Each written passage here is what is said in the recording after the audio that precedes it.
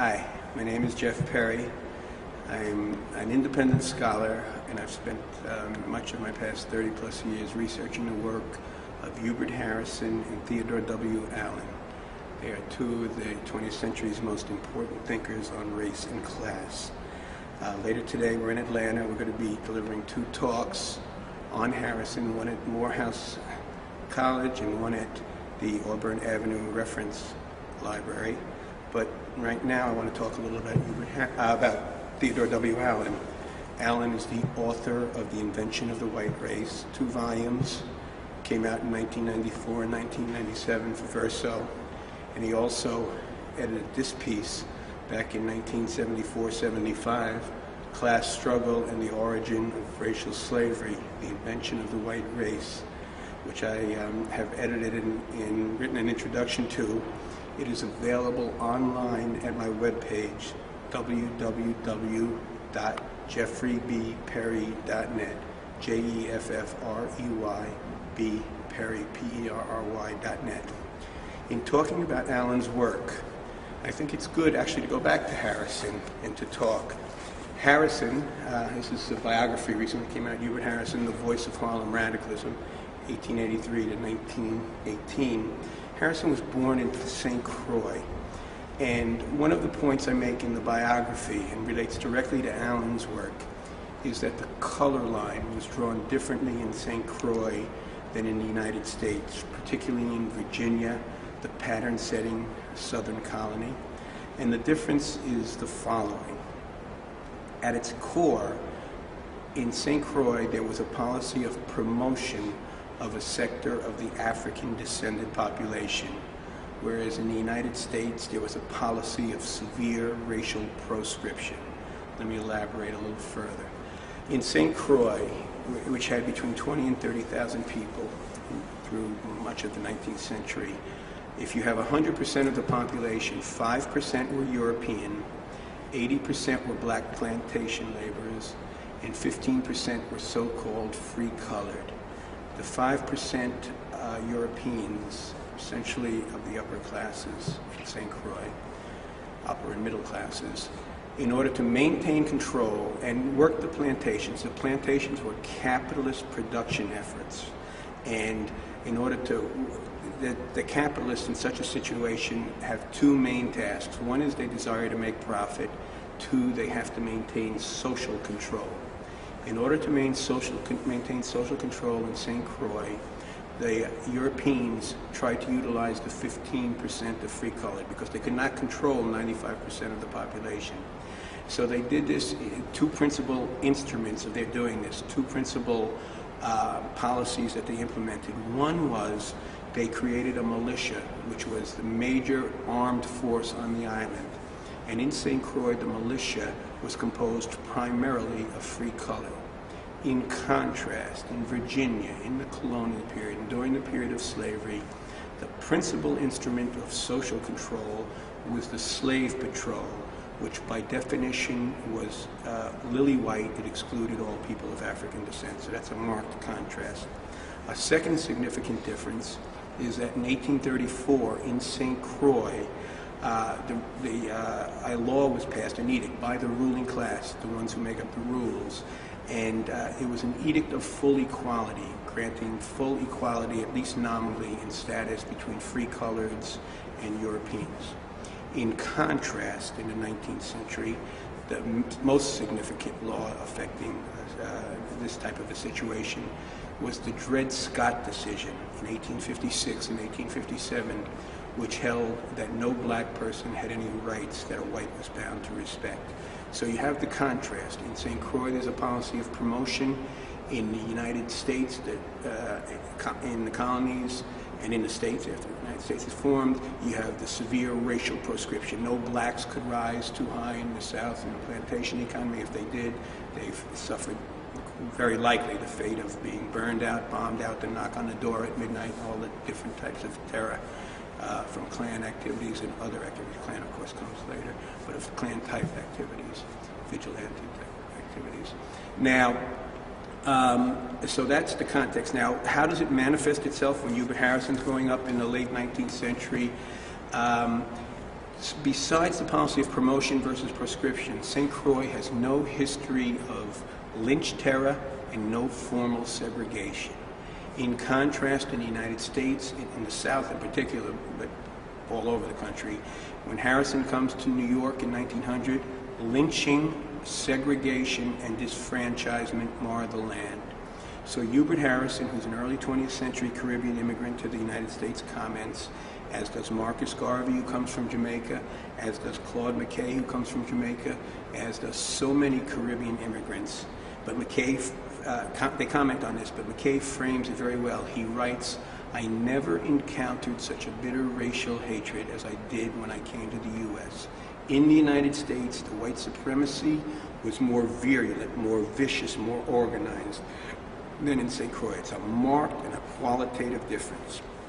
I use that as an introduction to the work of Theodore W. Allen. And his work on the invention of the white race explains how the social control system developed in the southern United States.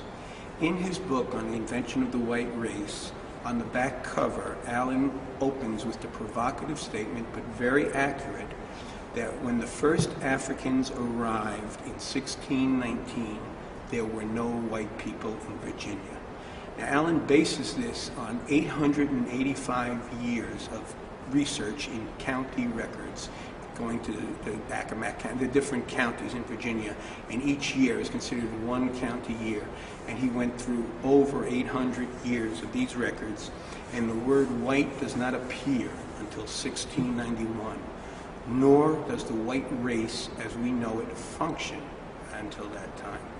Now, what Allen describes is a situation as follows, and his work is reinforced by a number of very important writers and scholars. Much of the history is corroborated by the work of Edmund Morgan, although at certain points Allen and Morgan differ, and I will talk about that. And also the very important work of Lerone Bennett Jr., the senior editor of Ebony magazine. Bennett's book that is very instructive on this is The Shaping of Black America. Morgan's book, which has much good detail on this period, is American Slavery, American Freedom.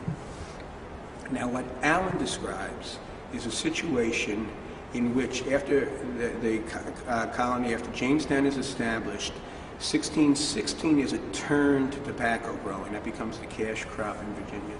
And by 1622, there's some tension between the colonists and the Native Americans, the Powhatan Confederation, who are in the area.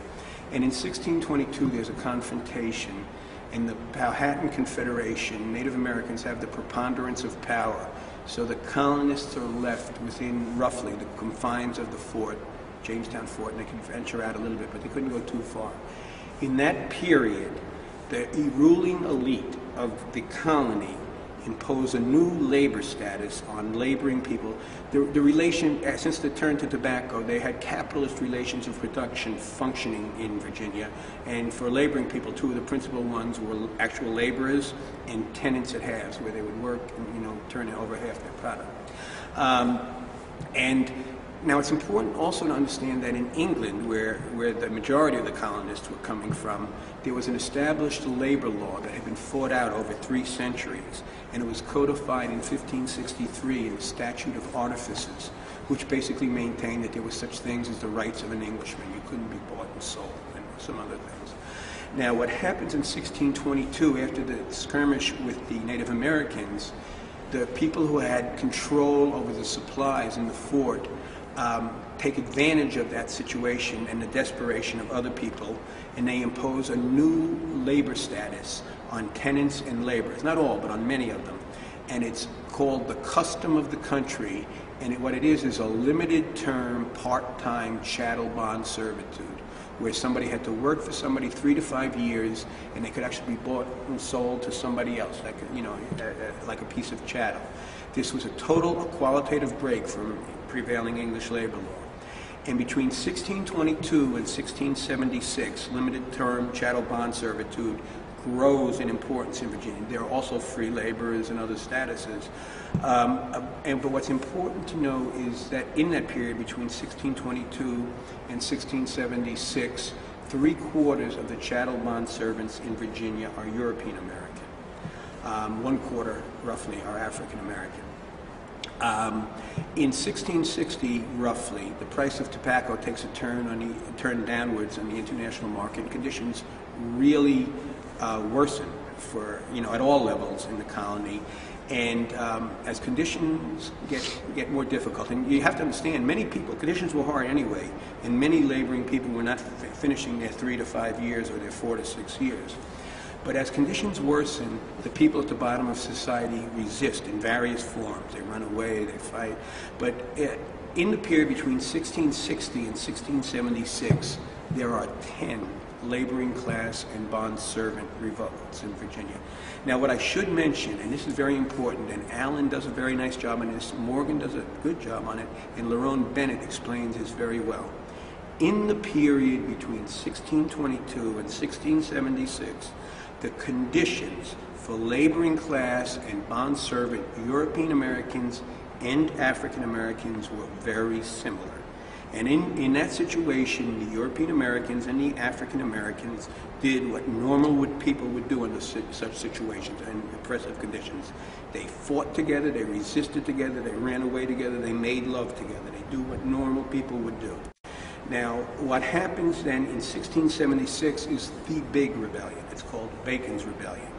And it starts out in its first stage as a conflict within the elite and sub-elite over the rate of expropriating land, of taking land from the Native Americans. But it quickly turns into a civil war in the people at the bottom of society, in which the people at the bottom of society start to rise up. They wind up in that struggle, they kick out the governor, they burn Jamestown, and the rebels control 6/7 of Virginia land for 9 months. That's how long it takes to bring forces from England to put down the rebellion. In the final stages of that rebellion, and it's documented in a very important and historic document, Grantham's account, but it's documented in other sources also.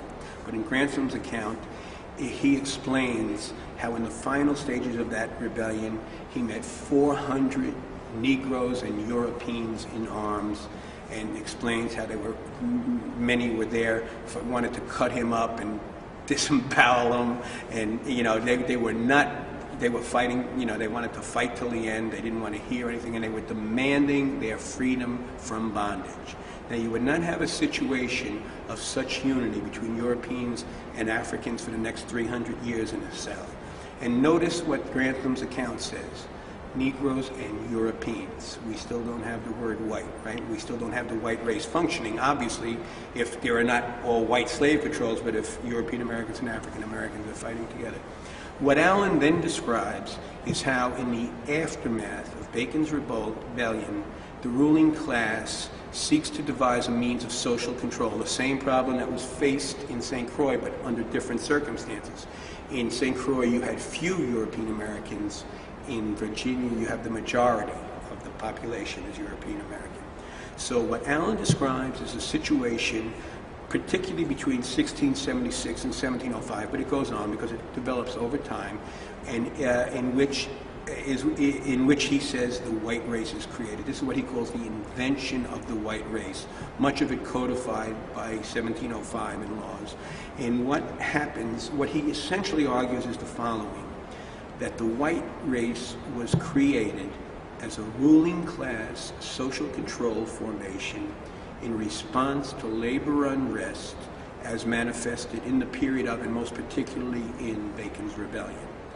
He says more. He says the white race was created and maintained by the extension of racial privileges to European Americans. What were those racial privileges in the early period? If you finished your 3 years or your 5 years, you got a barrel of corn, you got a musket, you're able to testify in court, you're able to marry. All of these extended as racial privileges, not extended to African Americans, and in fact to African Americans the disabilities were extended, the length of bondage was extended, denied all these rights. But Allen argues more. Besides the white race being created by the extension of the racial privileges, and this is a very important component of his argument, he argues very effectively from the record that the extension of those privileges was not in the interest not only of the African Americans, but of the laboring class European Americans. that the white supremacy and the racism is not in the interest of the laboring class Europeans.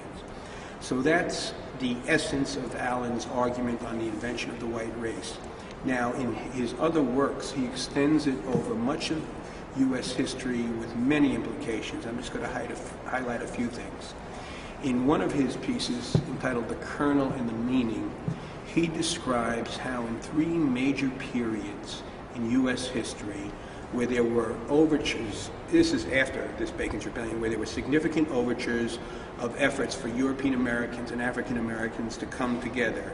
And the periods he cites are Reconstruction after the Civil War, populism in the 1890s, and the Depression era, 1930s, where as conditions got hard, there was overtures of unity and people fighting, to some degree together. And he says in each and every one of those periods, the way the efforts for unity were beat back was by turns to white supremacy, and he details this. Now, just for contemporary audiences, I will mention one, and this cites some sources that become available. Actually, Allen dies in 2005, come out in a book right around that time. So Allen didn't make reference to these, but these are the same arguments, and it's a book by a person named Ira Katznelson entitled When Affirmative Action Was White. And Katznelson argues in relation to the 1930s, the Great Depression, and the New Deal. He argues very effectively with great documentation that each and every program and policy from the New Deal into the 1960s was created in a white supremacist fashion. And he gets very specific. And he uses the examples of labor law, for instance. And he shows how the major labor laws of the country exclude two particular categories, domestic workers and agricultural workers, groups that are overwhelmingly black and Latin.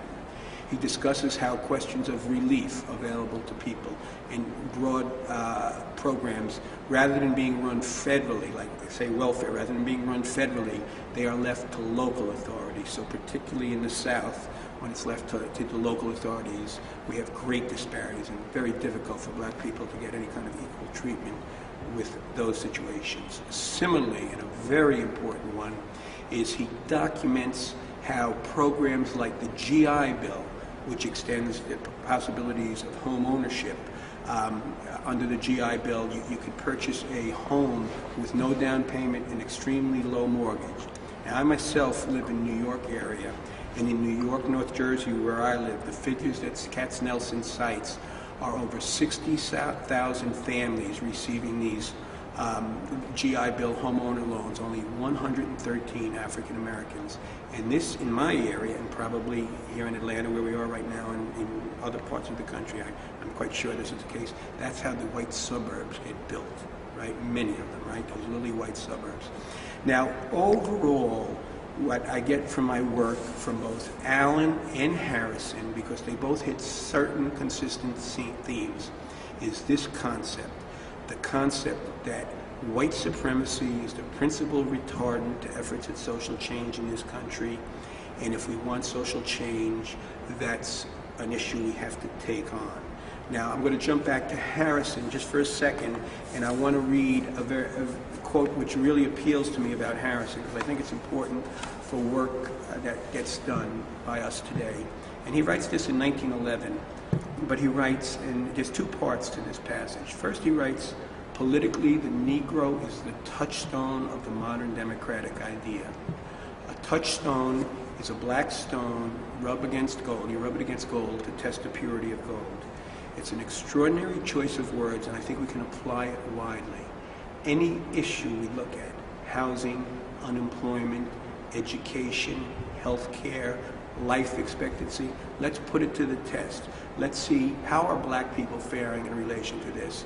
And if, as you will find in every area I mentioned, there are great racial disparities, I think it's our duty to begin to address them very concretely and look at how we will do it. Every issue we look at in society.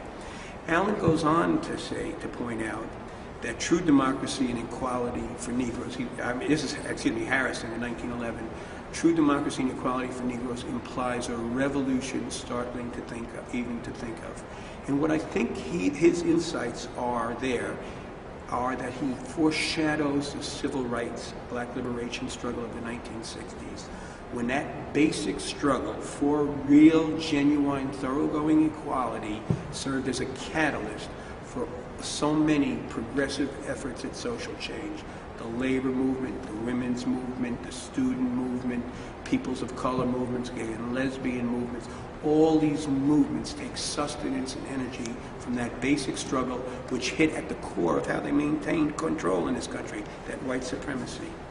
Now, one other thing I'd like to take it to, and this is for those who are interested in thinking a little more deeply on this, this whole question of white identity. I'd like to offer some thoughts on that, and they are the following. If what Allen writes, and what Harrison gets at that different period, but what Allen writes is true, if the white race is a ruling class social control formation, if we look at the nature of the oppression to analyze this white race, if we move beyond skin color, because Allen's whole first volume talks about the nature of oppression in Ireland at different periods and how there was racial oppression in Ireland for reasons similar to the fact that we had the racial oppression here in the colony, and how that situation is different than other parts of the world. If we understand racial oppression, by the nature of the oppression, we move beyond skin color, and we understand the white race as a ruling class social control formation, then I myself see nothing at all progressive in any European American identifying as white. I think for myself, and I would encourage others, I think the task is to oppose white supremacy, to oppose white privileges, generally and in our own lives. For me, I consider my struggle to try and be as human as I can. I am not even-handed about this. I understand it's very different for black men and women, in that for them to be proud of the, proud black man, proud black women, that poses a challenge to white supremacy. We need challenges to white supremacy.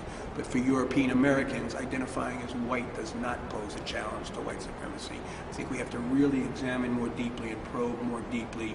And I think the direction that in the society we'd like to build, I think it would take European Americans to move in the direction of being more human.